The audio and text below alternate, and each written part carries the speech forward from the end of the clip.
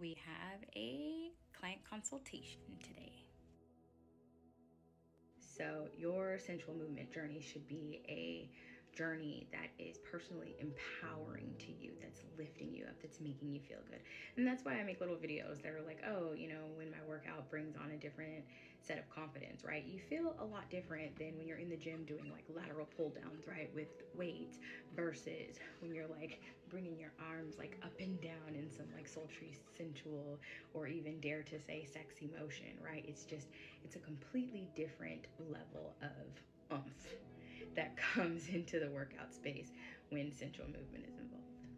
Well, I thank you. I appreciate you being here today. This was really fun, and I hope that this was helpful and insightful and meaningful for you. And I am excited that you are beginning a sensual movement journey. And tap in with me again. You're very welcome.